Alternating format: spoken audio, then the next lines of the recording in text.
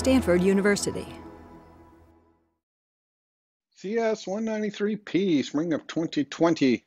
This is lecture 6, and today I'm going to cover two brief topics, either brief because they're minor topics like property observer, or I'm only going to get into so much detail on them like @state.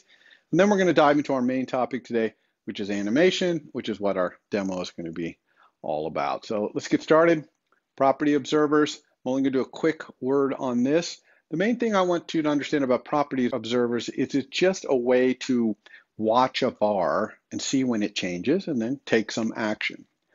Now, a lot of times people get confused between property observers and computed vars. They're completely different things, nothing to do with each other. Here, I have this var is face up, which has a property observer on it. That var is stored in memory. It's not a computed var in any way. In the property observer there, will set, I'm just watching for when is face up is going to be set. And if the new value it's going to get is set, so in other words, the thing is going to face up, then for example, in this case, like maybe in our memorize game, I'm going to start using bonus time, start the little pie behind our emoji, start it ticking. And if the is face up is just about to be set to false, I'm going to stop using the bonus time. So the new value in here, that purple thing, that's a special var that only appears in the will sets here. And of course, there's a did set. I'll use that one in the demo just to be different. Inside that one, old value is what the value used to be before it changed. All right, for this next topic, I want to explain something that's not obvious about what's going on. And I haven't really talked about this before. But your views, like card view and your emoji game view, they're all read-only. In other words, if you looked at the top view in all of SwiftUI on your device, there's a let there. And you might think that's impossible. How can we not be changing views? We're changing them all the time. But we're not. They're read-only, and that means that having a var that's stored in our view is kind of useless. We can't set its value anyway. The only exception is vars that are set when you create the view. So like in card view, we have is face up. It's set by people who create us. So that kind of makes sense for that to be a var. But anything else that's not set that way, it might as well be a let. Or if it's a computed var, it definitely just wants to be a read-only computed var, which is the only kind of computed vars we've had so far. Why? Why are they all read-only? Well, functional programming, one of the awesome things about it is that it's very clear about mutability. When can this be changed? And there's a huge premium on good designs to having things be immutable. When things are immutable, nobody's changing it behind the scenes or doing something that is messing up the provability that your code actually works. And also, when things are immutable or immutable, when they change, you know they change, and you can do something about it. That's how we can use these property observers on value types so effectively. In the case of SwiftUI, it wants to be knowing when things are changing, and when they're changing, it wants to do the minimum amount of work to replace the view hierarchy with the right views. And in fact, that is what's happening. If is face up changes, it makes a new card view that has that. So that is how this is all working. This is actually a wonderful thing for you. You might not think so. The fact you can't have read-write vars is really good because remember that your views are supposed to be stateless. They're supposed to always be reflecting what the state of the model is. That's where the state is in the model. So views shouldn't need any state of their own, right? No need for them to be not read-only. Well, mostly, and not 100% true. So let's talk about when views do need some state. And there are a few rare times. When it does need state, it's always temporary. Views never have any long-term storage. That's always going to be in your model. This is just temporary situations where you might need a little storage. What are some examples of temporary storage you might need? Well, you might enter an editing mode where you're going to collect some data from the user and gather it up and then call an intent to change the model with that data you collected or whatever. So just temporarily you're collecting it. You might be displaying another view, some other view that is collecting some data like the text field, or a picker like we saw in that post in Piazza, or a view that's an alert You're giving the user alert and you just want to keep track of the fact that it's up until the user hits cancel. Then you're like, it's gone. And so you're just having a bool whether that thing is up or not. That's kind of really tiny temporary data. Or an animation, animation only reflects things in the past. So if you want to have an animation that's kind of going along with the present, you have to have a little var, which is the future. So you can set that bar to the future and the animation will start animating towards the future. Hopefully you're setting the future to be the same thing that's going to eventually be in your permanent state, but you're only using that var during the time the animation is happening, and we know that animations are short. They're little temporary things. So animation is another case of these temporary storage, and we'll see doing that in the demo. We can, in fact, create storage in our read-only views, and we do it by marking a var that stores the information we want with @state. So @state, like @published, @observed object, it's a property wrapper. Note that I've marked this state private. That's because state is private to you. It's just temporary storage you're using in your view. Nobody else is going to be looking at it. So by marking it private, you just kind of remind yourself, yeah, this is a little private temporary state right there. And of course, the type of this thing can be any type. You're just declaring a var basically here that's going to be read-write, but it can be any type that you want. An important thing to understand about this state var, something temporary here, is if I change it, my view might get redrawn.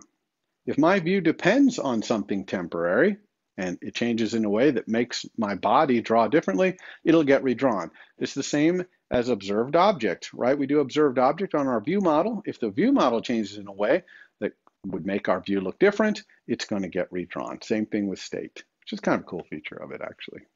The space for this @state var is going to be allocated in the heap. If it has to, it can't make the space in your view. Your view is read-only, so it's basically making a pointer. So your view has a pointer in it, and it points into the heap. And when your view gets rebuilt, because your view is getting rebuilt all the time, when is face up changes in your card view, you got to make a new card view. And when that happens, this pointer gets moved to the new version, so you're still pointing at that same thing in the heap.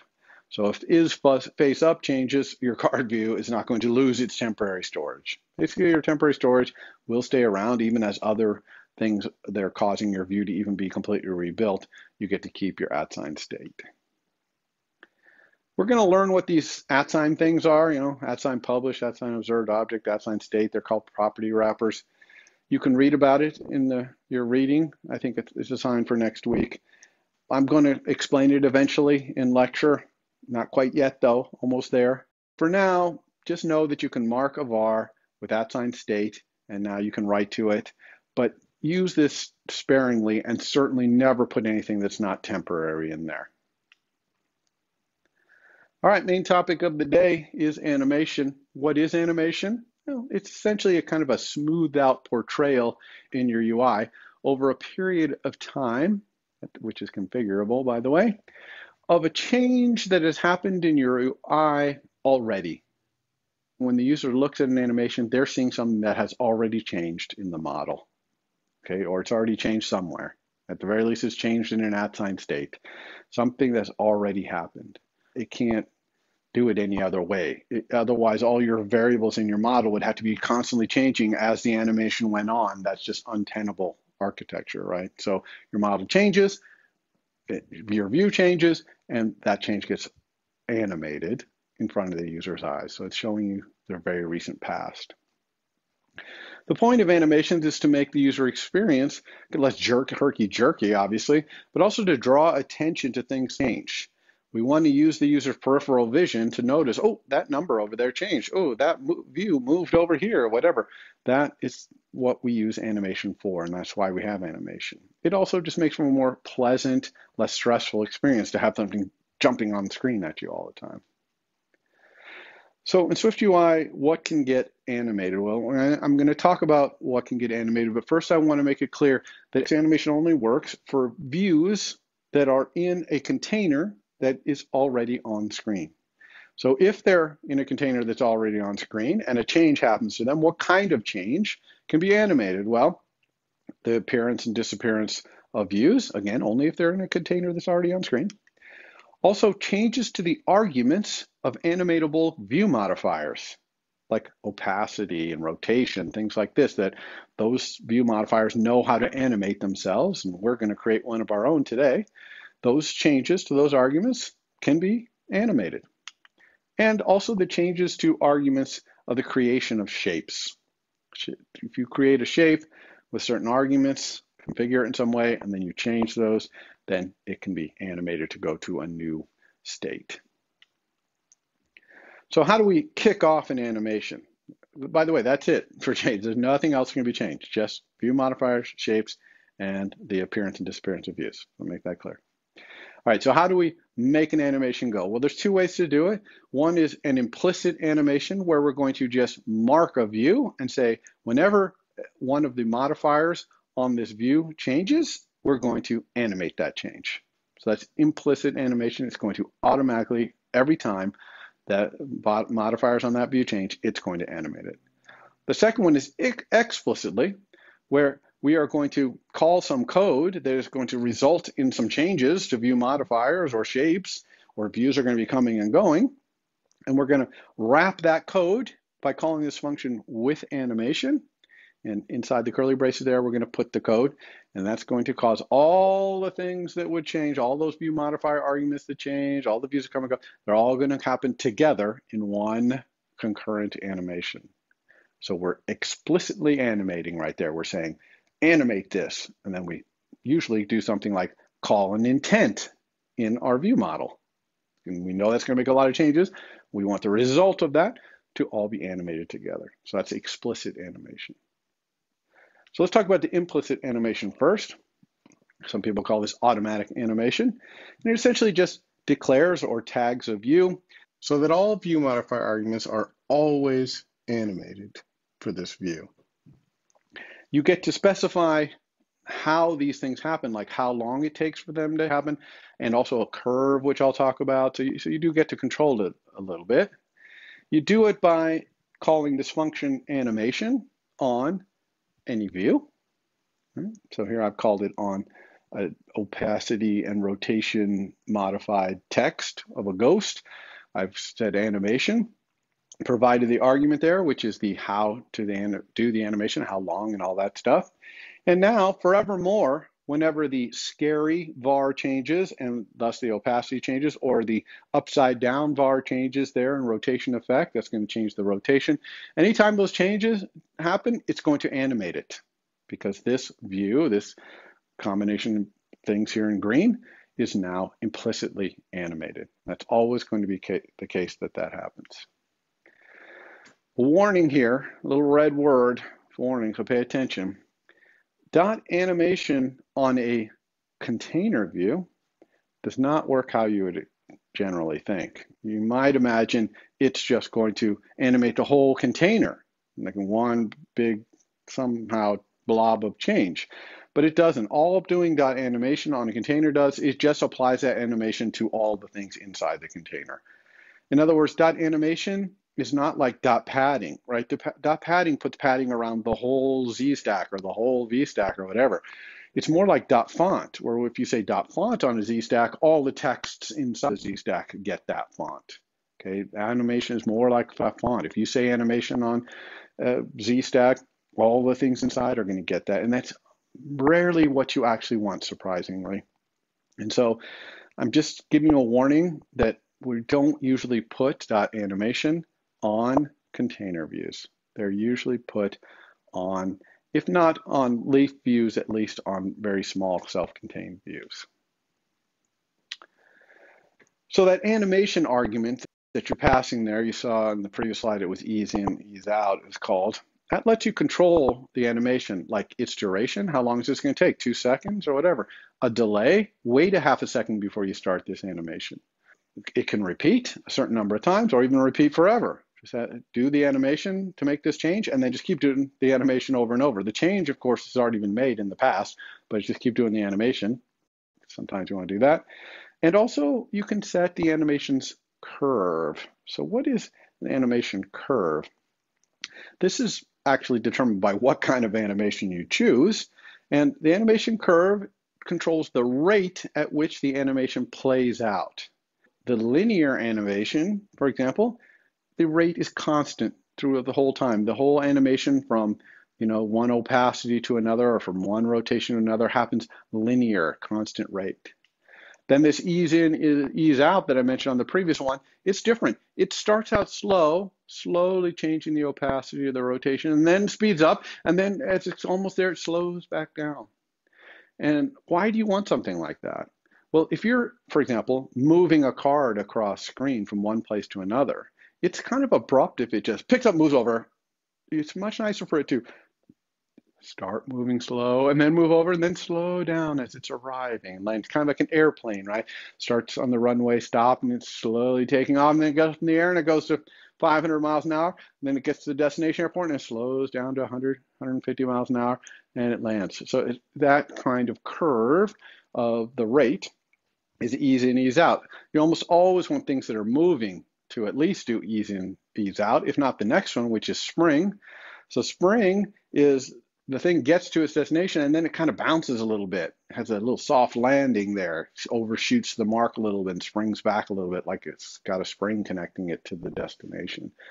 And these kinds of animation curves make the UI a little more comfortable for users, less, jarring, less abrupt.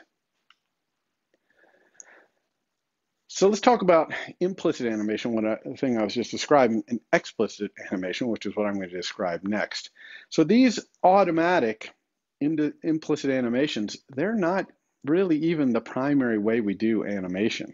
It probably depends on the app a little bit, but mostly we don't use them that much because when you have a kind of a group of views, they want to work together to animate. That's why putting dot animation on a container like a Z-stack, we just don't do it very much, because if a Z-stack has a whole bunch of views inside of it, maybe views inside those, and this big construction, those views want to animate all together, all the same duration, all the same curve. They want to be in sync. Explicit animation is where we cause an animation to happen, all with the same duration, all with the same curve, for a whole bunch of views. And the way we do it is we just take this withAnimation function, call it with this argument, which is a closure. Inside the closure, we're just going to do something like call an intent on our ViewModel. That's a classic thing we do there. And the model's going to change like crazy. Our view might change like crazy. And all those crazy changes are all going to happen together with this animation that we passed to withAnimation. Here I'm doing a 2-second linear animation. So all of the changes are going to happen at a linear rate over the course of 2 seconds. Now, I'm calling a function here withAnimation. It has 2 arguments, an animation and then a closure. Calling functions like this, that's more of an imperative approach to programming. We know that SwiftUI is mostly declarative. We're just saying the state of everything. And the implicit animations are declarative. You're just declaring that when these modifiers on this thing change, you're going to animate it. But this is actually imperative. Here we are telling somebody, do this and animate it. So it's imperative. So there's not a lot of places in SwiftUI code where you're doing imperative programming. Remember, all this code has to be in your view, because view models don't see the view, so they can't be doing this. This is all in your view. It's in the spots in your SwiftUI code where you do imperative code, which is like on tap gesture. The user tapped, boom, you're going to do something imperative. You're going to say, choose the intent, choose card, or whatever. And those are the places on things happening, like on tap gesture, other gestures we're going to learn about next week. That's when we're going to call withAnimation. Now, explicit animations, as I said, are usually wrapped around things like intents, okay, ViewModel intent, but you might also wrap it around something that happens only in the UI. For example, that editing mode I was talking about. Let's say you're going into editing mode and little icons will appear to delete things or whatever. Those things want to kind of animate smoothly and appear on screen. And so you might be doing withAnimation when the user hits the button to say enter edit mode or whatever. Another imperative place is the action of a button. And we'll all show buttons today in the demo as well, and you'll see the actions of the button, another place we do imperative code, and where we would likely do something like with animation. This is red again. It's the second red thing. First one was the red about doing dot animation on container views. This one is to remind you that explicit animations do not override implicit animations. Implicit animations are assumed to be on views that are self-contained. They work independently. Whatever animation makes sense for them should always make sense for them, no matter what. So if there's a view and it has an implicit animation attached to it, then it's going to be doing that implicit animation whenever things change. Even if there's an explicit animation going on at the same time, it's going to have no effect on them. Implicit animations always win. Now, transitions specify how to animate the arrival and departure of views. Remember, those views have to be in containers that are already on screen, but when a view arrives, you want to be able to animate it, fade in, or flies in from outer space or something. You want some sort of animation for that view arriving. Now, a transition is only a pair of view modifiers. That's all it is. One of the view modifiers is modifying the view for what it's supposed to look like when it's there, and the other one is modifying the view for what it's supposed to look like when it's not there. In other words, it hasn't arrived or it just left. The one that's on there is probably going to have, let's say it's a fade. It'll start with the view modifier where it's on there, opacity 1. And then the view modifier, the other one is opacity 0. And the system is going to animate between those two view modifiers to make that thing appear or disappear. So a transition is really just a version of changes the arguments in view modifier, because a transition is just this pair of modifiers. The two modifiers are going to have different arguments, and so that's it. That's all it is. So transition is not really a different kind of animation. It's just a way of specifying these two view modifiers for when views appear and disappear. So how do we specify what transition we want the system to use when it's animating the appearance or disappearance of a given view? Now remember, a transition is just a pair of modifiers, so we're essentially just going to attach the two modifiers we want, the modifier for when it's on screen and the modifier for when it's not, to a view. And we attach this transition using dot transition. Very simple view modifier. I'm going to show you by example here, and I'm going to use two built-in transitions. One's called dot scale, that's the blue one there, and the other one's called dot identity, which is the purple one. So a dot scale transition, its two view modifiers are frame modifiers. And the off-screen one has a frame of 0, and the on-screen one has a frame of like full size, whatever its normal size is. So a scale transition zooms the view in and out from tiny 0 size up to full size as it goes out or in. And an identity transition is an interesting one. Its view modifier does nothing. So since nothing is changing between when it's gone and when it's there, it just instantly appears and instantly disappears. In other words, there's no animation because there's no differences between the two view modifiers. They're exactly the same, and they don't actually modify the view. So there's no animation to happen. So bloop, it disappears and disappears.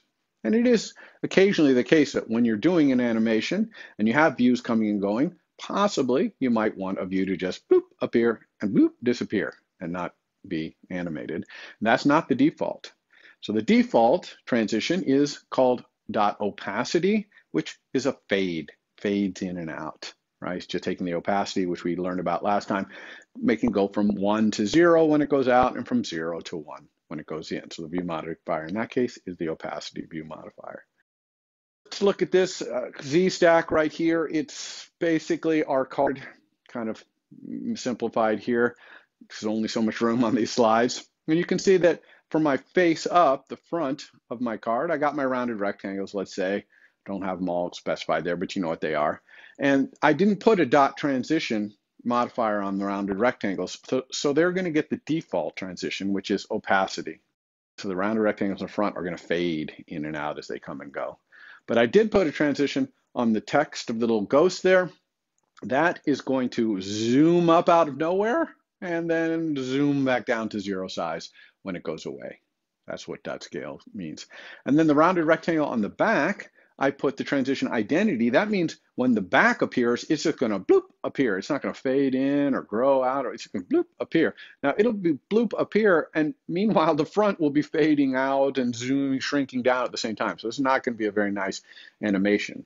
This is kind of a kitchen sink animation here. You would never do it actually like this, but I just want you to understand what all these transitions do. By the way, you see here how isFaceUp, which is just a conditional inside of a view builder, right? This is a ZStack. We know the content for ZStack is a view builder. And inside view builder, it's a list of views, but we can use if-thens to include or not include some. Well, of course, as we include them, they appear on screen. As we don't include them, they disappear on screen. And these kind of if-thens inside of view builders is probably the #1 way the views are coming and going. So when you have animations of the contents of some view builder thing like this ZStack, and it's got conditionals in there, you want to think about transitions, because those things are going to be coming and going. And if you don't think about it, you're going to get fade in and fade out. That's the default. But you might want something that looks a little better than that. Another way that views come and go is, for example, in a for each. So for each takes an array of identifiable things and makes views for them. Well, if that array changes, like new things got added to it, or some of the identifiers got pulled out, it's going to either add new views or take some of the views it made in the past out of there, and those views are going to be coming and going. You're going to see this definitely in your homework #3. You're going to have your cards somehow displayed on screen through some for each, maybe inside grid or something. And it's a different game than Memorize. The cards kind of come and go in the game you're doing, whereas Memorize, the cards are just really always on screen. Even when they're matched, they're just hidden. There's kind of a space for them there, but it wouldn't have to be that way. So those are probably the #1 and #2 ways that views come and go. Conditional things inside view builders and things like for each that are conditionally, essentially, building views for you. All right, back to the screen code. So let's just walk through. If we changed isFaceUp from one thing to the other, what would happen? So if we changed isFaceUp to false, in other words, we want to show the back would instantly appear because we have set its transition to be identity, which means don't do any modifications. So there's no animation, so it just bloop, instantly appears. The text would shrink down to nothing, because it's using a scale transition, and the front rounded rectangles would fade out because they have no transition, so they're getting the default opacity. And if FaceUp changed to true, by the way, FaceUp has to be changing here while an explicit animation is in progress. If we're not actually animating, then these transitions mean nothing, right? These transitions don't do the animation themselves. They just specify what view modifiers to use when an animation is happening. So if isFaceUp changes from false to true, now the back would disappear instantly, just gone, because again, its transition is the identity view modifier. So there's no difference between the identity view modifier when it's there or not there. So it's still going off screen though, so it disappears. The text would grow in from nothing, would start at 0 size and whoop, grow up to its normal size. And the front rounded rectangles, since again, no transition specified, they would fade in. And this would all be happening simultaneously. Now, one thing to consider about transition, unlike animation, transition does not get redistributed to a container's content views. Remember, I told you that we don't usually put implicit animations on container views because it just ends up giving that animation to each of the things inside. Well, transition does not do that. Transition, when you put it on a ZStack or a VStack, it is now talking about the transition of when the entire ZStack comes on screen or goes off screen. So it does not distribute it off into its things inside. It's actually talking about the animation of the ZStack itself when it comes and goes. Now group and for each, those are container views, but since they don't put anything on screen anywhere, they're just essentially grouping or creating views from a list of identifiables, they do distribute dot transition to their content views. So if you say group and a bunch of things and you say dot transition, it's going to be talking about each one of those things getting that transition. This dot transition function, remember, is doing nothing more than specifying what the two view modifiers are. Think of the word transition there, it's the noun. This is the transition to use. It's not a verb like this view transitions now. Transitions only happen when an explicit animation is going on. That is the only time that transition animations happen. Transitions do not really work with implicit animations. If you try to do implicit animations on views with transitions, it's going to get a little confused, and you can understand why this is. Remember that, explicit animations are for animations that are coordinating a lot of different views. That's when views are coming and going. Implicit animations are for self-contained, independent working views that their animations make sense. That doesn't sound to me like views coming and going. Transitions are not intended to be used with implicit animations. They're to be used with explicit animations. And that's the only time a transition animation will happen, is when you are animating it. Transitions are just saying what view modifiers to use. You still have to animate. By the way, if you do an implicit animation on something that has a transition and the view comes or goes, it's going to do some sort of animation, but it's probably not going to be what you expect. The transition API, like creating an actual transition, is a little bit interesting, and it's type erased. That means that the actual type of a transition, which the real type of a transition is going to have don't cares in there that are the two view modifiers it's using and all that, they could be quite complicated. And we're trying to pass them as arguments to dot transition. We don't want that. So we want it to be simple. The argument to the dot transition function is something called an any transition. And this any transition is a type erase transition. Imagine it's kind of like this, that any transition is just a struct that has an initializer that takes a don't care, kind of, which is a transition that has modifiers and all that stuff, and it just knows how to do the transition thing with it. And what you get back is just an any transition with no don't cares or any of that business. So erasing types like this so that we simplify and lose, we don't really lose it, but we can't see all the details like what kind of view modifiers and isn't. We do that in Swift on a number of cases. You can even do it with a view. There is a view called AnyView, and its initializer will take any kind of view, no matter how complicated, and return you an AnyView and erase all that information. You'll have a view. It's called an AnyView. It's of type AnyView. You know nothing about what's inside or what's modified or none of that. If you didn't understand what I'm saying there about type eraser, don't worry about it too much. We're going to see it again later in the quarter. But the important thing to realize is that any transition is just a struct. It has some static vars on it for the built-in transitions, like opacity, which animates the opacity, scale, which animates the frame modifier to make the frame go down to 0 and back up.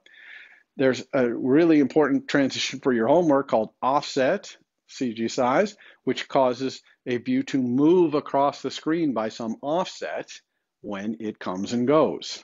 All right, and in your homework, you're required to make your cards be dealt, fly off the screen to on the screen.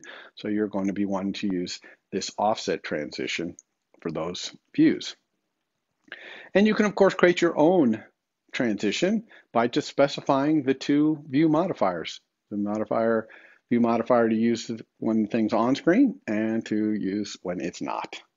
Right? So identity is when it's on, the active there is when it's not.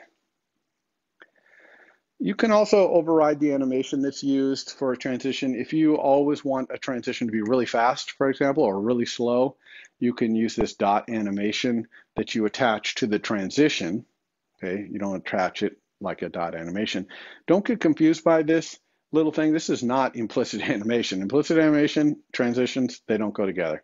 This is just a way to override the duration and curve and all that of a transition animation so that it always does it this way. Transitions can be thorny and a little bit frustrating sometimes when you're first using them because of this restriction that the container that has the view has to already be on screen.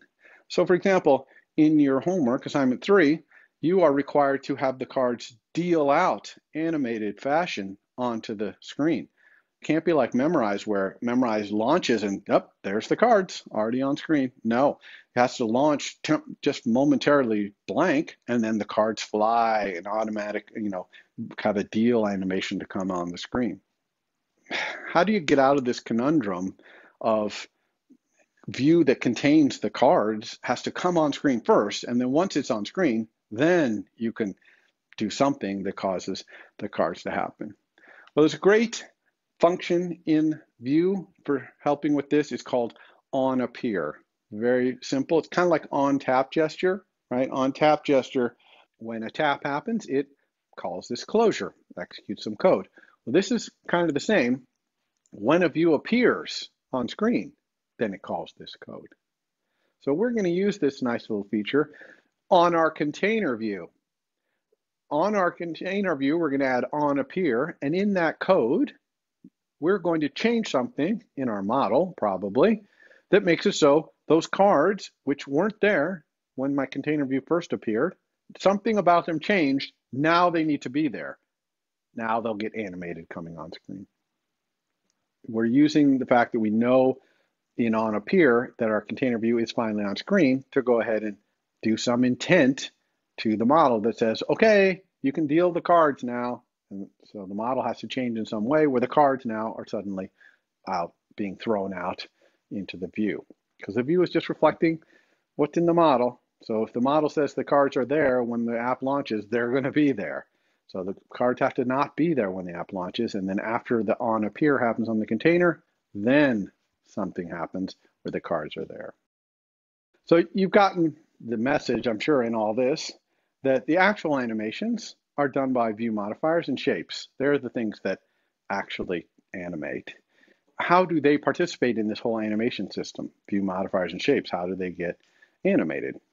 Well, essentially the animation system divides up the duration of the animation into little tiny pieces, depending on the curve. And then it just asks all the shapes and ViewModifiers that are animatable, here, draw this piece, draw this piece, draw this piece, right? And it's just drawing them over and over and over and then piecing it together into like a little movie, which is the animation. And that's it. That's how this thing works. It's incredibly elegant and simple to make it work. The communication between the animation system and ViewModifiers and shapes is just one single var, this var, animatable data. This animatable data is in the Animatable protocol. It's the only var in there. And all that you have to do is implement this. And if you're a shape or a ViewModifier, you can participate in this little piecewise animation. The type of animatable data is a don't care. Actually, it's a care a little bit because that type has to implement the protocol vector arithmetic, which makes sense because we're going to be taking this animatable data, whatever it is, maybe the rotation of the angles of the pie thing or something like that. We're going to be cutting up into little pieces. So we have to be able to do some math on it to cut it up into pieces using that nice curve. So type is almost always a float, either a float or a double or a CG float lots of the time because we're doing a lot of drawing going on here. But there's another struct that implements vector arithmetic called animatable pair. That's really cool. It combines two vector arithmetic things into one animatable vector arithmetic thing. And of course, you can have animatable pairs of animatable pairs, so you can have any number of animatable things. Also, if you had your own complicated structure that encapsulated animation data, you could make it implement vector arithmetic. That's just a protocol, and it could be directly animated. All of that animatable data just has to be something that can be sliced up into little pieces. So it has to implement vector arithmetic. This var, as I said, is communicating both ways between the animation system and the shapes and ViewModifiers. So the setting of this var, that's the animation system saying, here's a little piece, draw it. Here's a little piece, draw it. So it's just basically saying where in the curve that your little piece of animatable data is during this animation. Now, the getting of the var also matters in the animation system to know the start and end of animations. Now, this animatable data, by the way, is usually a computed var, not because it has to be. It definitely doesn't have to be. It's just that in our code, like in our pie or in our Cardify ViewModifier, which we're going to modify so that the card flips over, it's rotated. So in there, I really want to call the rotation of my flipping card rotation. I don't want to call it animatable data. That's not a very good name for a var. So a lot of times we're going to create a computed var just to essentially rename some internal var so that the animation system can see it. So let's get right to that demo. We're going to be doing so many animation things here. We are going to do implicit animation, obviously doing explicit animation. We're going to do transitions. We're going to make a view modifier be modified. We're going to make a shape be modified, all that stuff. And it's a big, long demo, so let's dive into it right now. Let's start our animation demo here with some implicit animation. Again, this is animation where we're going to have some very self-contained animation that's always going to apply no matter what, and it's not really coordinated with a lot of other activity going on in the animation system. What I'm going to do for this is to have our emojis be really excited and celebrate when they get a match by doing a somersault. So a somersault is essentially rotating the emoji around, and rotation is really easy to do. In SwiftUI, there is a view modifier for it called rotation effect. So I'm going to go down here to my text. Here's my emoji, and I'm just going to add a rotation effect on it, and it takes an angle. So I'm going to do angle degrees. We learned about that when we did our pi. I'm going to say if the card is matched, then let's start by just having it go upside down, which is 180-degree rotation. We'll eventually have it do a full somersault all the way around. And run. Got a card, we're looking for a match. Oh, there it is, and it went upside down. But it didn't do any kind of animation there. It's just as soon as it matched, bloop, they went upside down. So how do we animate this? Well, assuming that I always wanted to do a somersault when a card matches, all I need to do is an implicit animation here and say .animation, and I just specify the parameters of the animation. So I'm going to have this animation be a linear one, and we'll have it be a duration of, let's say, 1 second. This animation object right here, we talked about in lecture. It's the kind of thing you definitely would want to look over in the developer documentation right here. We can see all the different kinds of animation, ease in, out, linear, and all these other things I said we could do, delay animations, obviously create them with certain durations. Here's all the springs, lots and lots to learn there about animations, and we'll be doing quite a few of them today. So, but let's try this and see if this just works. Will this now make that happen over 1 second? Well, here's one, and woo! Well, one of them animated here, not both of them. Let's try another one. Again, it is doing that animation over a second to do that, but it's not doing this other one. Now, the fact that it's only doing one of these is really, there's a good reason for that, and we're going to cover that a little bit later. For now, let's just make sure the one that is working is doing what we want. Let's have it go to, let's say, 360. So all the way around.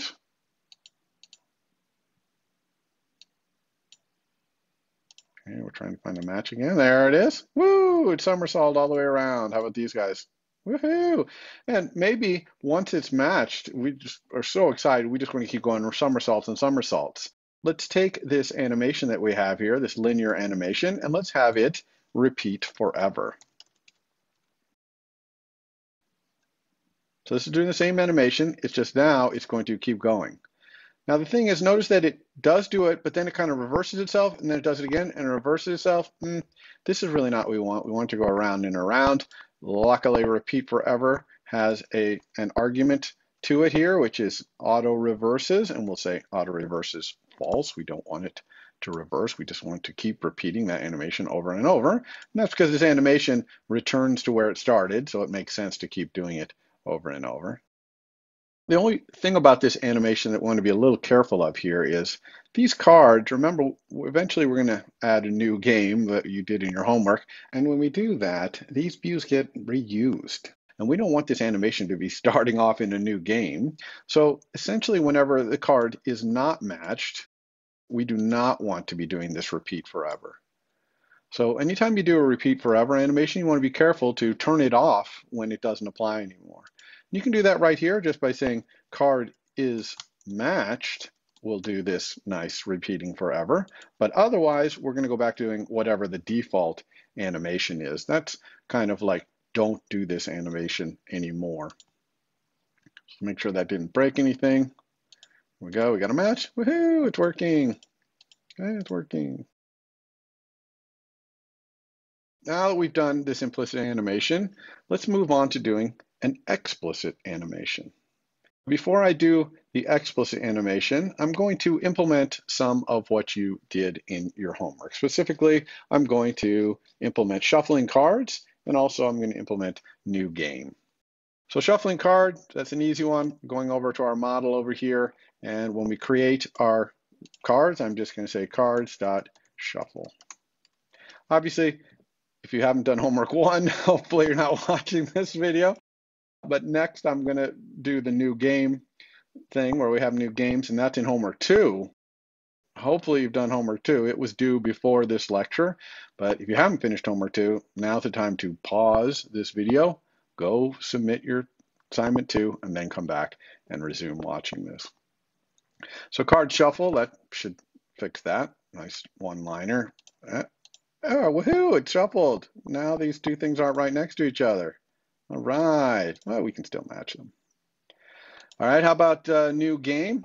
New game requires us to have an intent in our view model. Just like we have the intent to choose a card, we're going to need an intent to create a new game. So I'm going to call this reset game. And I'm going to reset the game just by creating a new model. I'm going to say model equals emoji memory game dot create memory game to create a new memory game. And that's all I need to do. This is clearly going to change the model. That's going to cause this observable object because this model is published. All this is going to happen, and our whole view is going to redraw because of that change. So now I need a button somewhere in my UI, right? In my UI, I don't really have a new game button. I can't cause a new game to appear here. So I'm going to add a new button at the bottom in a very simple way. I'm just going to have my grid of cards here in a VStack with a button. We didn't talk about button, and I didn't expect you in your homework number 2 to necessarily do a button. You could easily have just done a text with on tap gesture there. That would have been fine. But while we're here, let's go ahead and learn a little bit about button. Button's very simple. It just has an action, which is some closure to execute when the button gets pressed. And then it has this label, which is essentially any view you want to be the label. So I'm going to have the label here be a text that says new game. And in terms of what I'm going to do in this action, let's double click there. I'm going to do that intent that I just talked about. So self.viewModel.reset game. Usually when something happens in the UI, like we tap on a card or a button is clicked, we're going to be doing either intents or we're going to be doing something that totally only affects the UI, just adjusts the UI in some way. It doesn't really affect what's in our model. Let's see if our new game button works. We click here, run. Oh, there is our new game down there. And we click. Well, let's see if it's doing anything. We've got those there and new game. Woohoo! Yeah, I did reshuffle them, put new cards out there. All right, let's see if some cards match, then it puts them back. So our new game button is working. By the way, what is the difference between using button here and text with on tap gesture? Well, button is powerful. It knows that it's a button. So as it appears on different platforms, maybe Apple TV or Apple Watch or whatever, it's going to draw this button in the way that makes sense on that platform. Whereas if we do text with on tap gesture, it's always going to just look like a piece of text that we tap on. So we would always want to use a button for reals when we are doing a button. We don't want to do a text on tap gesture solution. One other thing I want to mention while we're here is this red new game string. These strings are red, and I'm glad they're red. Red usually means, look out, watch out. And indeed, you do want to watch out when you have red strings. If you have red strings that are going to appear in front of the user, you need to do a little bit of work, which we're not going to cover now, to make these internationalizable so that you can have this say new game in French or Chinese or Arabic or whatever. That has to be something that can be fixed. And so we're not going to talk about that. If you're interested in that stuff, maybe start in the documentation by looking at something called localized string key.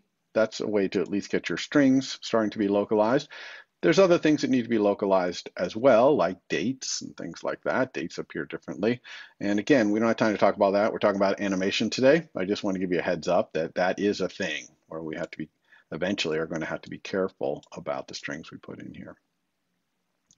All right, new game worked, but as we saw over here, it did not animate, right? Do this and oop, it just immediately changed. There's no animation. So we would like this whole thing to be animated.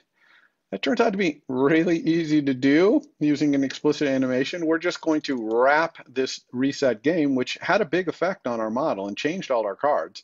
Well, all those changes we can animate with one simple line of code here with animation. And just like when we did implicit animation, we're going to specify the animation we want.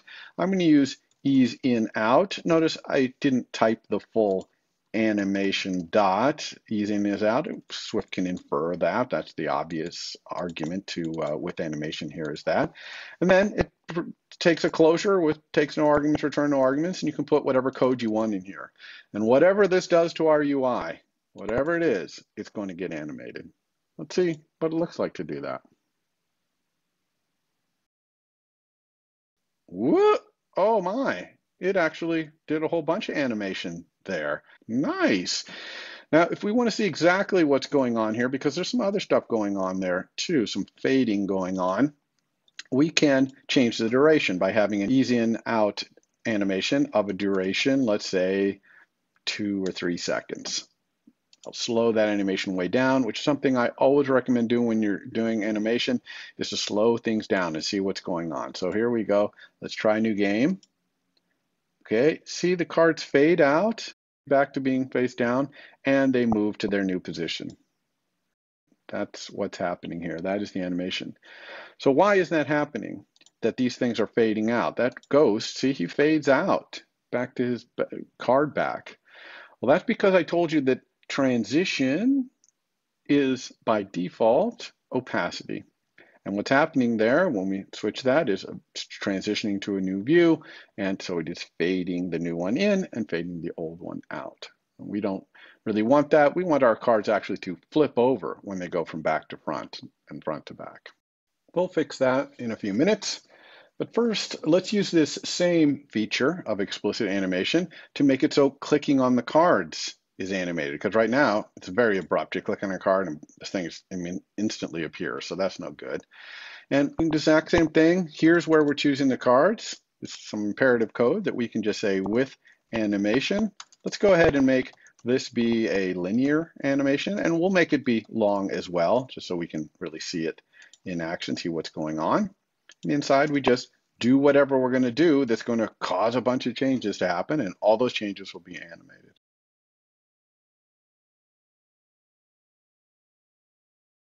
Okay, so there we go. It's clicking and we can see that we're getting this fade in, fade out when we choose a card.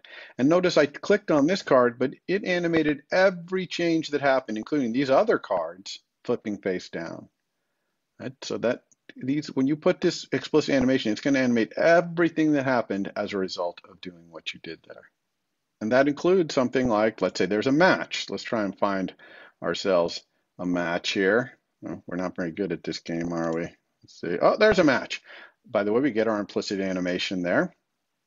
And if we click on another card here, these two cards are going to disappear. Let's see how they disappear. Oh, they fade out, right? Because that's the default transition. We haven't specified any transitions. We're getting fade in and fade out transitions all over the place here. What if we wanted those things disappearing to be a little cooler animation, like how about we'll have them shrink down and disappear? Really easy to do. Again, we're going to go over here to find that view. Where is that view? It's right here. This is the view, this cardified Z stack, and it's only there when it's face up or if the card is not matched. So once the card is matched and is not face up, this view goes away. It transitions out, okay, disappears from the view. And so we can just say transition here and pick, for example, any transition dot scale. So scale is the one that uses frame to make things zoom in down to nothingness or out from nothingness. So let's see if we can find another match here. No, it's hard to do because we have such a slow animation here. Oh, there's a match. Okay, when we click on something else, let's see what happens to animate these cards' disappearance. Woo! Now, notice that only did they disappear by scaling down, But all other animations, including that implicit animation, they kept going. And one thing you're going to learn about SwiftUI is that all animations can be happening all at the same time, and they all just work together. That's one of the nicest things about SwiftUI is how it handles all the interactions of animations happening at the same time. Now in your homework, you're going to have cards coming and going as well, but you're not going to have them scale down. You're going to want your cards to fly across the screen. So they're going to fly away instead of the screen, shrinking down. And when they're dealt, when they appear on screen, they're going to fly in. You're not going to have this nice shrinking effect. And adding that transition for these things coming and going also makes it so that when they come back, we click on New Game and they come back, they zoom up.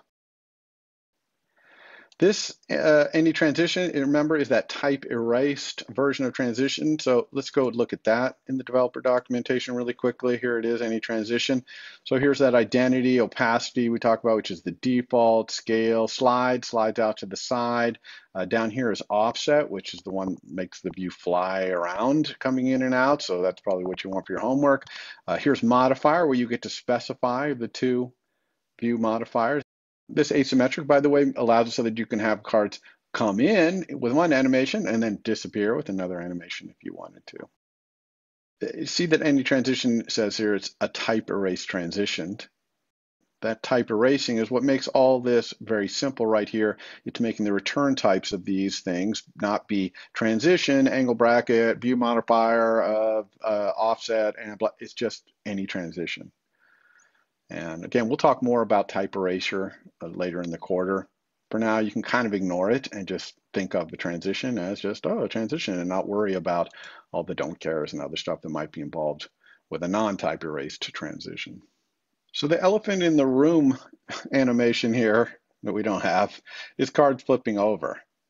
Really, when we have a card game, these cards, when we click on them, we don't want them fading in like this. We want them to flip over. That's what cards do, they flip. So how are we going to do the flip animation? Well, Swift is going to help us a lot because it has an animatable view modifier called a rotation 3D effect, which rotates it just like we rotated on a match. If you remember on the match, we rotated in 2D, essentially round and round. We can also rotate in 3D, have this view rotate in 3D around a different axis, this Y vertical axis, instead of kind of rotating around the axis that points straight out at us. So let's do a nice 3D rotation of this card and just see if it works. It's called rotation 3D effect, and you specify how much you want to rotate the card. And here, again, we're going to do angle.degrees. And if the card is face up, then let's not have it rotated, just normal. But if it's face down, let's rotate it 180 degrees. So let's just flip it all the way over. Now this axis, since this is a 3D rotation, this axis is saying around which axis do you want to rotate, and this is 3 numbers. So for example, 0, 0, 1 would be a 2D rotation because 1, the last one here, is the Z axis. That's the one that points up out at you from the screen. And what we want is the Y axis instead. That Y axis is a vertical axis, the one that goes from the top of your screen straight down to the bottom of your screen. We want this rotation to happen around that axis. Let's see what that does. It's not going to quite be right. Let's see what we get here. Woo! Wow, so that's kind of interesting. It's rotating, but the views appearing and disappearing there, that's still happening with the fade, and that's really not what we want. When we first click the card, both the back and the front are visible. One's fading out, one's fading in, and then by the end, the back is totally faded out and the front has faded in. This is close. It's close. We're on the road to making this work, but it's not quite right. So there's 2 ways I can think of to make this work. One, we could have our own custom transition, a transition that is transitioning between the back and the front, where the back, kind of like we're flipping it up, the back is showing for a while and until it gets up on its edge, and then it kind of disappears, and then when the front comes on, it starts out on its edge and then kind of rotates down. We could definitely write a view modifier that does that, and then make a transition out of it, where we're using this sort of half flip up onto its edge to have the card come in and come out. That's slightly more complicated, really, than I think we need to do, because if we remember how animation works, we know that view modifiers are the main things that are doing animation. So why don't we just take our view modifier, which draws this card, and make it so that it's smart about rotating itself so that it only shows the front during the first half of an animation and only shows the back during the second half. In other words, we're going to have our Cardify over here. Here's our Cardify.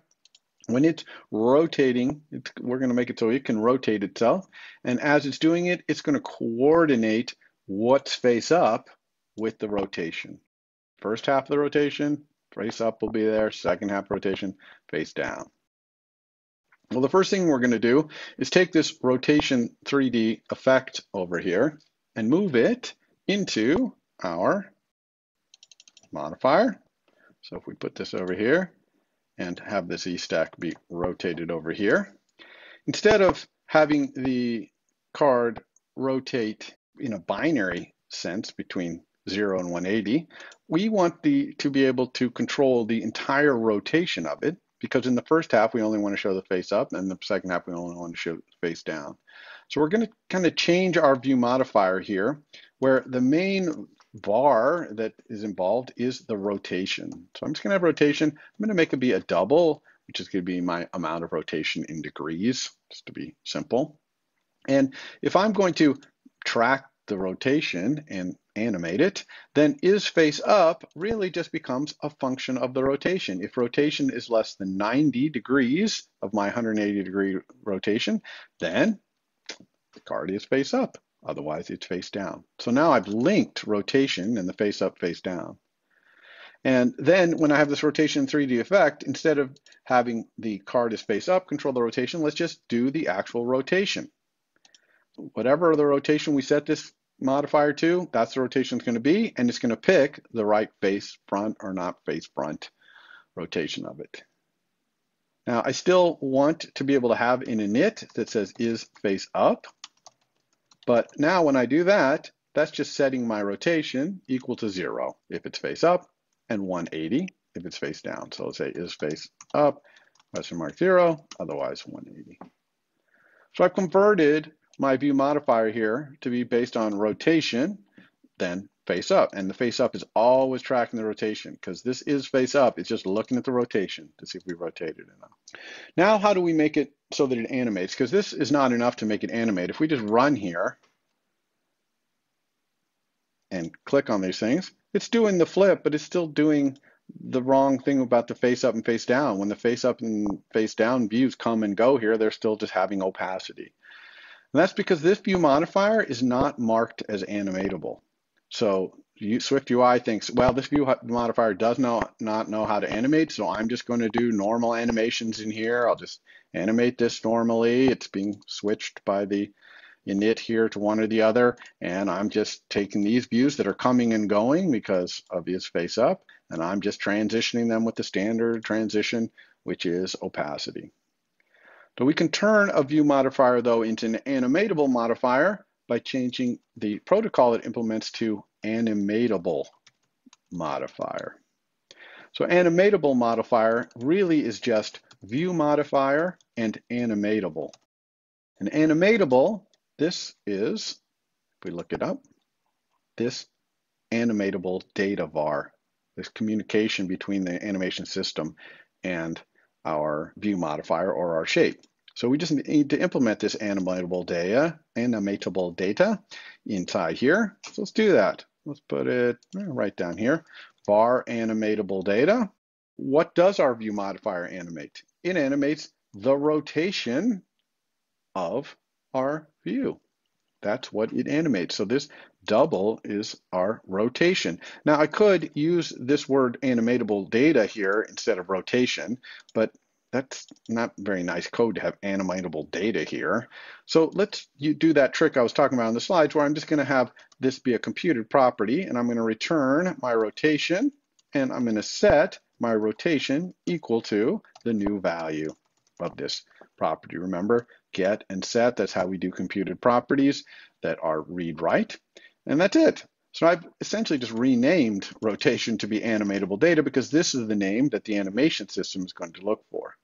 By the way, you can't, even though this really is all that's going on here, you can't actually just say this. You need to say that this is an animatable modifier because this animatable modifier protocol, while it is just this and ViewModifier together, it also signals to the system, I want to participate. I'm a ViewModifier that wants to participate in the animation system. So make sure that you say :animatable modifier.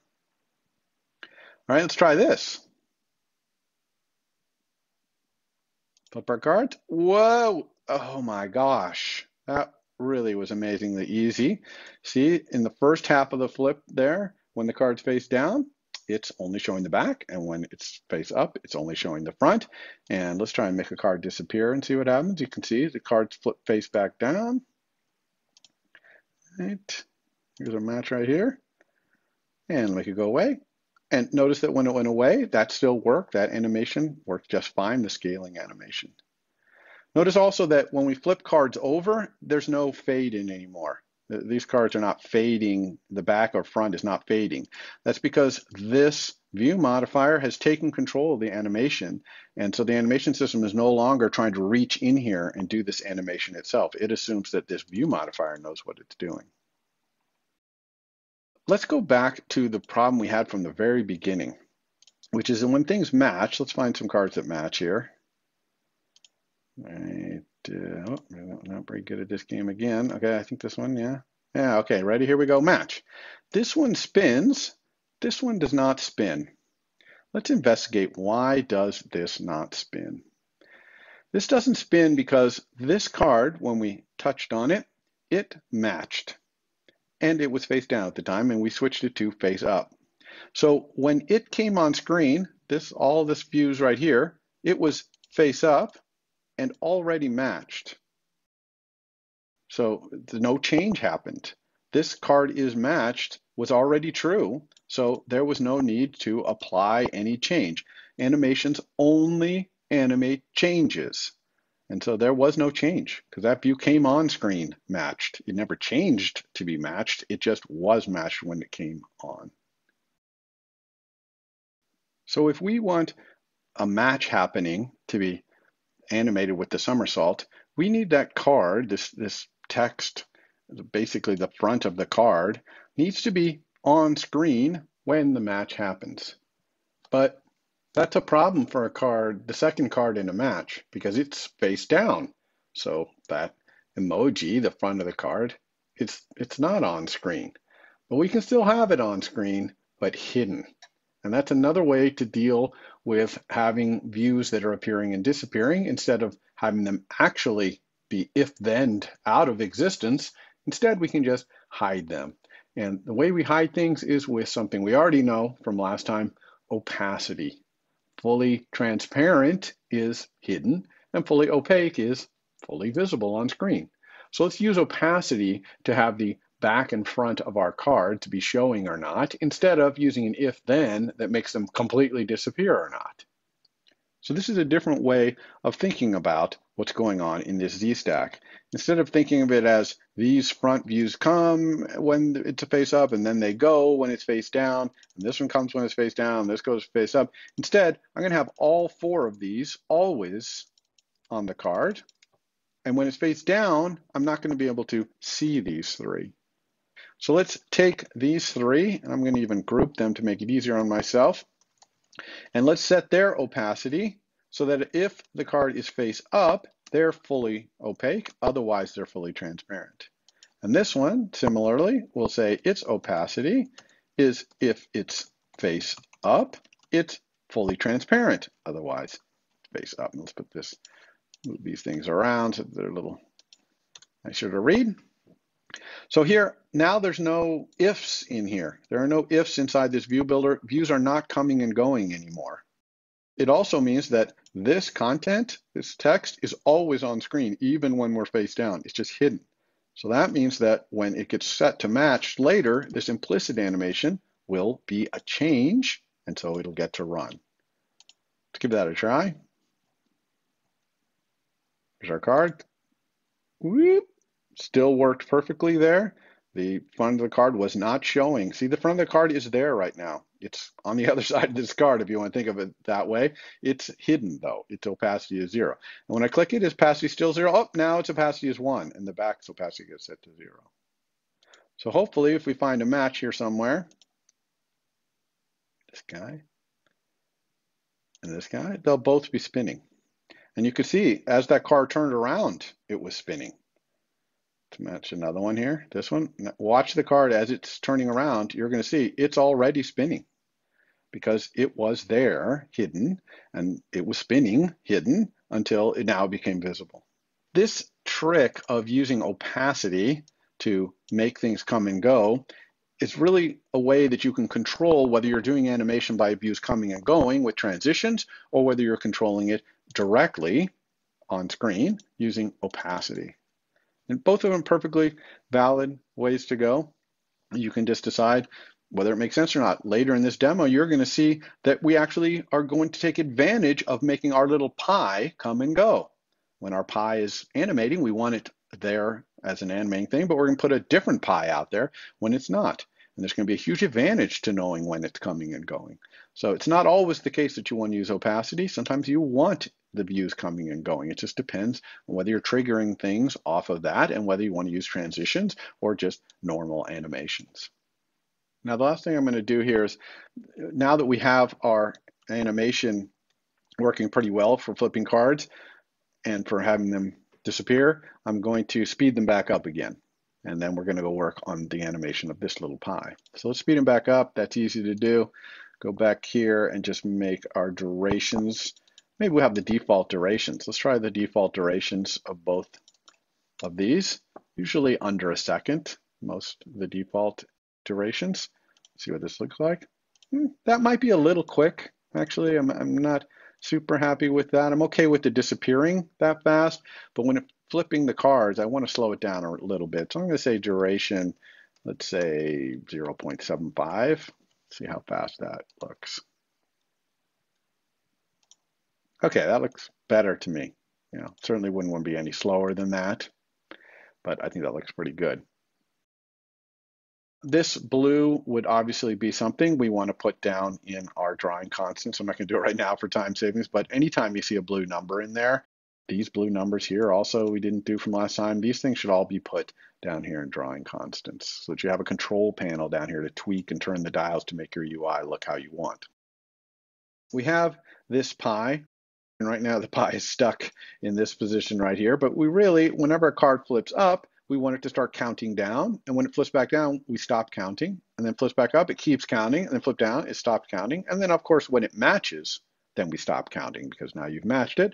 And if it totally disappears, you don't get as many points as if you do it before it disappears.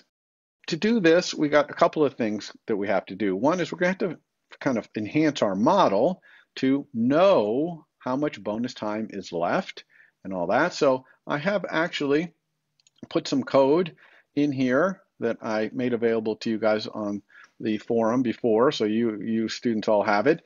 If you don't have it, you can pause this video actually and copy it from here if you can't get a hold of it some other way.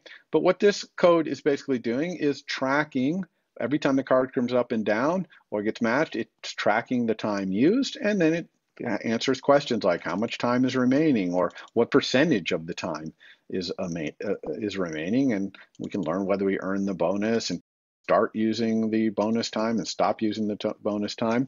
By the way, these functions, I got to make sure I call these when the card goes face up and face down in my model, and also when it's matched.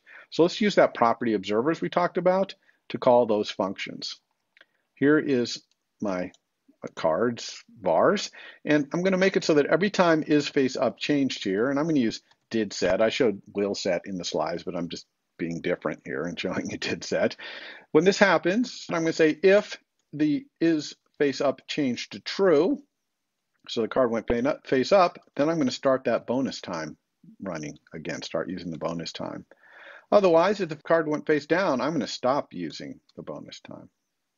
So I'm just watching this face up and face down in my card, and whenever it changes, that happens. And this is more reliable than trying to look at all the times I say is face up true or false and try to also call start using bonus time. Then I might make a mistake and forget it somewhere or whatever. This way, it's just reliable. Every time I change this, boom, we start and stop the time. And similarly for is matched here, when it's set, we can stop using bonus time.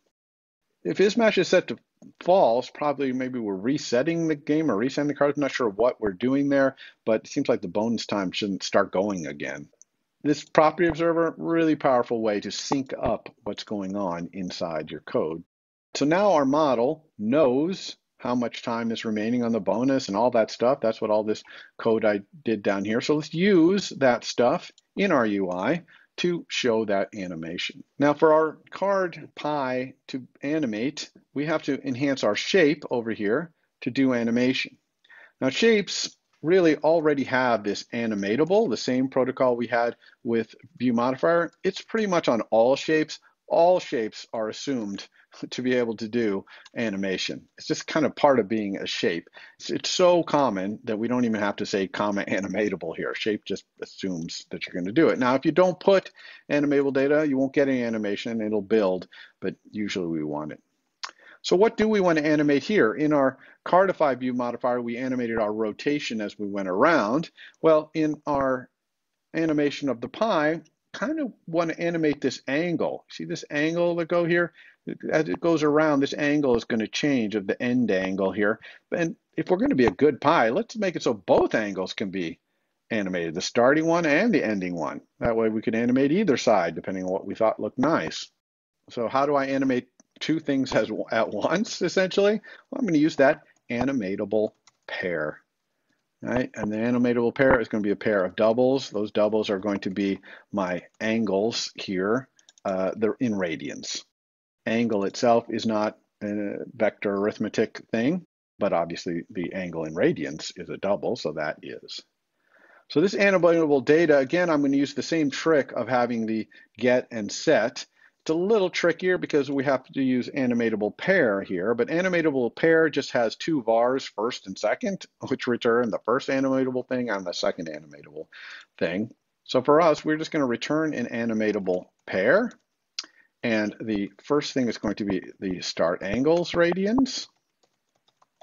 And the second one is the end angles, angle radians. That's getting our animatable data. And then setting it is just setting our start angle to be an angle whose radians are this animatable pairs, which is the new value, dot first. And the end angle is an angle radians, which is the animatable pairs second. So here we have connected up two of our vars to this animation, piecewise animation, and that is it. That is all we need to do, because it just means that this shape is going to be redrawn over and over during animation with these two things being animated, because they're the things that are being sliced up into little pieces by the animation system. That's what animatable data is all about. And I told you this animation system is elegant, and it is. Having just this one var as being the only entry point in both directions, something to animate, pretty nice design, I think. And I don't work for Apple, so I'm an independent third party. In my opinion, I think they did a good job of that. All right, so now this pie is animatable, and now our model knows how to keep track of the time remaining. So let's take our view and put those two things together.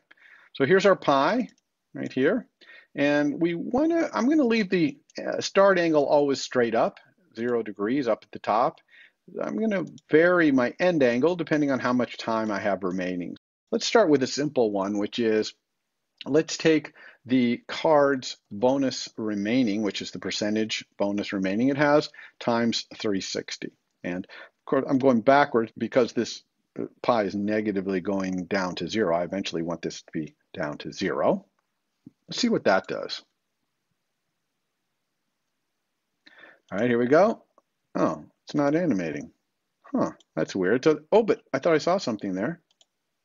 Oh, look, So it is actually showing us the time remaining because I had that card up for about that much. I think this is 6 seconds I set it to be to go around. So I think that card was up face up for about 4 seconds. So it did, but it didn't actually animate it. And then this one, look, it looks like all the time is there. But if I click away and then click back, oh, actually I used up all the time because that card was sitting face up so long. Now this one I think was only up for a little bit. Yeah, see, that was only up for a tiny bit. This one just showed up. So it's actually working. It's adjusting this, but it's not animating it. So how are we going to animate it? There's a bit of a challenge to animate this because what this is really animating is this angle going from where it is now, like right here, around to 0.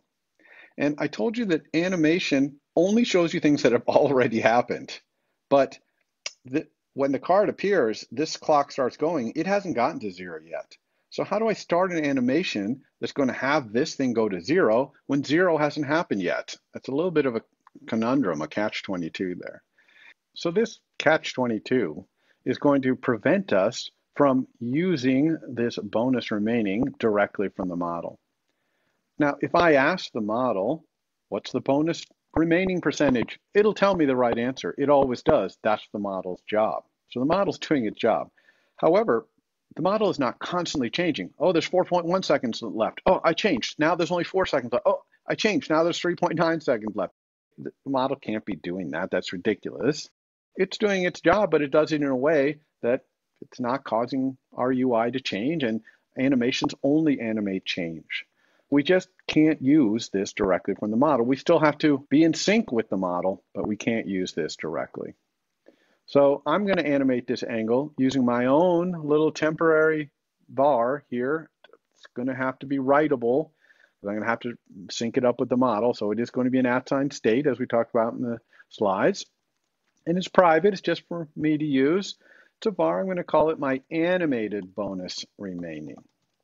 We'll make it be a double, the number of degrees. And of course, it has to be initialized because all vars have to be initialized, even the ones that are @sign state. So I'm going to use that instead of the bonus remaining directly from the model. I'm going to use my animated bonus remaining. Now, somehow I have to make this be the right values to cause an animation to happen. The first thing that I have to do is get it to be synced up with the model. This has to be synced up with the model. How am I going to do that? Well, really, when do I want it to be synced up? Every single time this view comes on screen, I want it to sync with the model. Now, when does this come on screen? Right now, it comes on screen with its container. We don't get any transitions. We don't know when that happens, etc.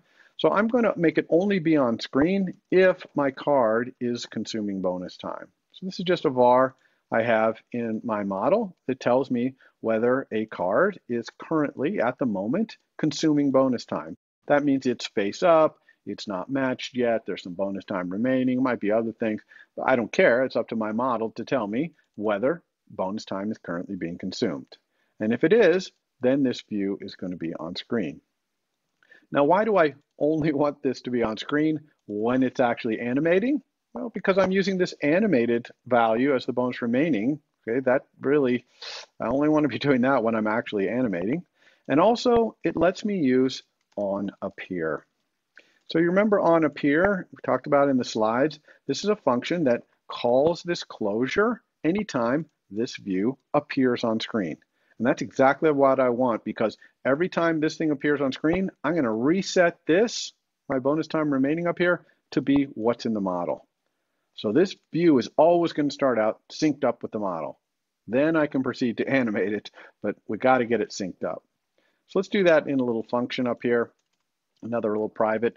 We call it this func start bonus time animation, let's say. And the very first thing I want to do in here is to set my animated bonus remaining equal to what's in the model, so that I'm always in sync. I'm always going to call this thing start bonus time animation. Every single time this pie comes on screen, it's going to sync up with the model. Really important if you're going to be having your own version of something that's in the model that you want to animate, at least have it sync up when it first comes on screen. So now what do I need to do? My pie comes on screen. It's showing the right amount of bonus time remaining, but now it wants to animate ticking down to 0. So I'm just going to do exactly what I just said. Animate ticking down to 0. With animation, let's use a linear animation. Please tick down to 0. I'm just animating my bonus remaining ticking down to 0. But wait a second. How long is it going to take to do this animation? Well, it better be however much time is left, right? I don't want it to tick down to 0 slower or faster than the time remaining. So I'm just going to have my animation's duration equal the card's bonus time remaining. That's how many seconds are left. This is the percentage left, and this is the number of seconds left. So that's it. So this is really all I need to do. I just have my own little bonus time remaining here, which I sync up to the model and then immediately start animating towards 0. If pi stays around that long, we're going to see the animation go all the way to 0. If it stops consuming bonus time, this view is going to go away. It won't have finished its animation maybe, but that's okay. It's just going to disappear here. Now, what if we're not consuming bonus time? Like, let's say the cards are matched. They've already been matched, not consuming bonus time. I actually still want a pi up there. I just don't want it to be animating. That's easy. In the else case right here, I'm going to put a pi there as well. Now, this pi, we don't care when it appears because we're not animating, and it certainly can't use this animated bonus remaining. That's what this pi up here is about. So let's just have it match up with whatever it says in the model. Now, I don't like to have duplicated code here. See this padding and opacity on both of them? So let's take this out of here. And instead, we'll use a group around this whole thing to apply padding and opacity to. This hopefully should cover all the bases here. This is the pi when it's animating. When it appears, we sync up with the model and then start it going towards 0 with however much time is left. And if we're not consuming bonus time, we're not animating, then we'll just do a normal pi with the bonus remaining there. See if that works. All right, let's watch. Woo, look at that, it's animating. How about this one? Oh, they even matched. This is a great example here because this one matched as soon as I clicked it, so I didn't use any of my bonus time. So that looks right. And then this one, as soon as I had a match, it switched over to using this pi down here. It's just showing me how much I had remaining when the thing matched. All right, let's look at another one here. Ghost. And this guy. Let's click away from these. And this one's starting, and go back and see if the bonus time that was remaining when we went face down continues. Woo, it did. Woo. Okay. See what's going on there? All right. Simple as that. Now, this was a little trickier to do than some animations, but it is not uncommon to have a situation like this where your model or whatever your data source can tell you what's going on, but it's not constantly changing. And that's why sometimes you'll have to create your own var here that you can animate towards, but make sure you sync it up with the model before you do it. Okay, that is it for animation today. We covered a lot of ground. We talked about implicit animations where we had the somersaulting emojis being so excited that they had a match. We had a couple of explicit animations. We did one right here when we chose a card. We did another one right here when we did a new game. We also showed animating view modifiers. We had our card here be animating. We even showed how to not have views coming and going if we didn't want them coming and going. We animated our shape, and all we had to do there was say what data inside of our shape is animatable, which in our case was the start and end angle over here. And we also did some transitions, right? We had this scale transition so that when cards match, they would disappear. By the way, we could do similar kind of transitions with these pies up here. If we put, for example, a transition on the pi of dot scale, then when our pi appears, you can see it kind of zooms in, which is kind of a good look. Right? Kind of zooms in. If we don't have scale, I don't know if you noticed before, but it was actually kind of fading in. Or maybe we might want to say we don't want any of that, and we're just going to use an identity transition. And then this pi, when it comes and goes, it's just going to appear, which is fine because that's usually happening when the card is face down, or it's switching between two pies that have the exact same value if we are matching. that is it for animation. Hopefully that's all you'll ever need to know about animation. I mean, of course, animation's powerful subsystem. We didn't have to add very many lines of code to our app to make it do all these crazy things, but I haven't shown you every possible way you could use animation by any means. So there's still a lot to learn, but at least you know the basics now. Next week, I'm not sure exactly what we're going to do next week. Either we're going to do some gestures, possibly, pinch gestures and things like that, or we might actually do text fields and pickers. And I saw that question on the class forums about that, and maybe we'll do that. I'm not exactly quite sure where we're going to go next week, but stay tuned and you'll find out then. For more, please visit us at stanford.edu.